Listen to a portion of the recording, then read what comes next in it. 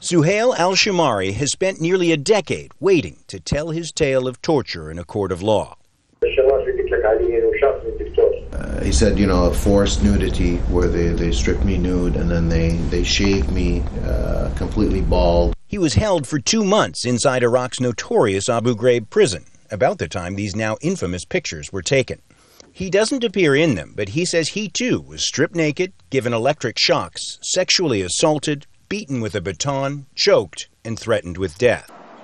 Now, a U.S. federal court in Virginia has ruled he cannot make his claim in an American court. The court ruled it has no authority to judge alleged crimes that occurred in a sovereign nation.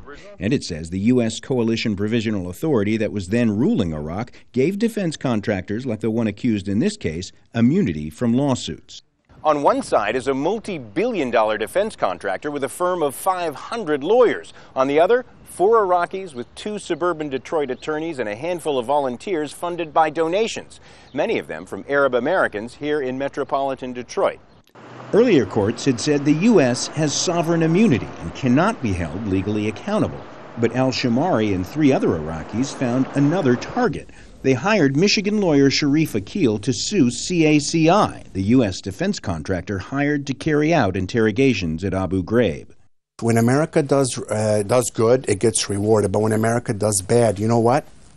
There is a system in place to hold the torturers accountable. The men who brought the suit are al-Shamari, a teacher, Taha Rashid, a construction worker, Assad al-Zubai, a farmer, and Salah el-Ijali, who, after being jailed, became a reporter for Al Jazeera's Arabic language network. Each says he was picked up near the scene of a bombing or explosion. All were eventually released without charge. We asked CACI to comment on the case. The company did not respond.